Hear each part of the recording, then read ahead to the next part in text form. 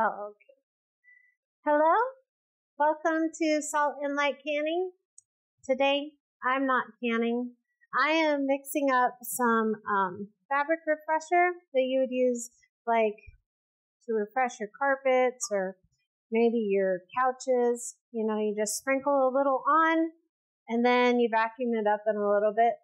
I've also used it like on my mattress, anywhere where you want it to be clean and smell fresh. It's super, super simple. All you're going to need is some baking soda, an essential oil, and a container, any kind of container that you can use to like sprinkle it out of. I'm using a funnel, so I minimize my mess. Not that I'm not going to still make a mess, but I'll reduce my mess. So all you do is you pour the baking soda in your container. So simple.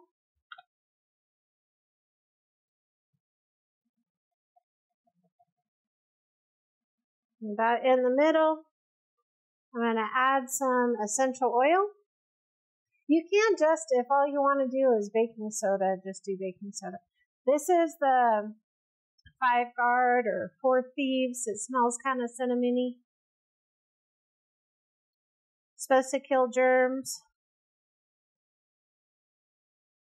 I don't know about all that, but it does smell nice.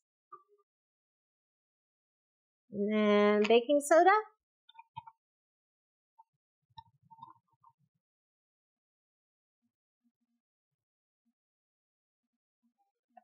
And then a few more drops of your essential oil.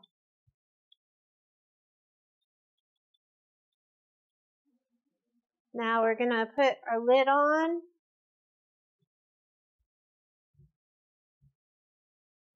Make sure it's closed. And just shake it up.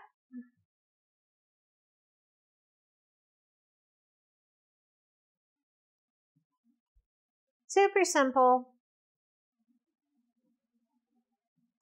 Now, how I like to use this is I'll come through and I'll sprinkle it like over my mattress when I'm changing the sheets.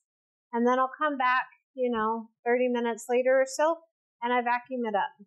Or you can use it on your couch, wherever, just to help refresh the fabric. And I don't know, I think it helps. If you've done this, let me know in the comments what's your favorite recipe, how you like to use it. What are some other homemade cleaning products that you like to use?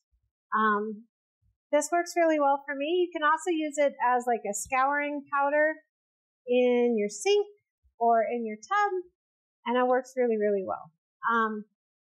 Anyway, super simple. Anybody can do it. All you need is just a couple of ingredients, and you didn't have to go and buy a bunch of chemicals at the store. So, hope this helped you.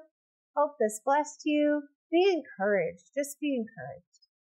Be so blessed. Know that you're loved. And be a blessing to someone else. We'll see you in the next video.